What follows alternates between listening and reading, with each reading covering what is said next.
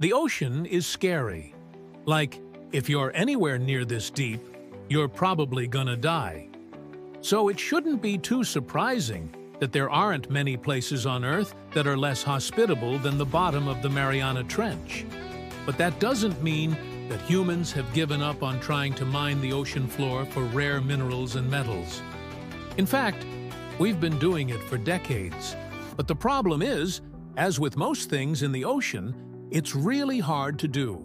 I mean, it's not like you can just walk into a seafloor and start digging for metals.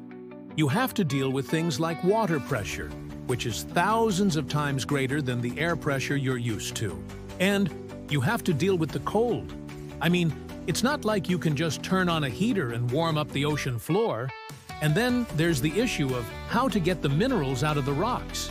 Because the ocean is so vast and deep, it makes more sense to just leave those rocks where they are and find another way to get the minerals.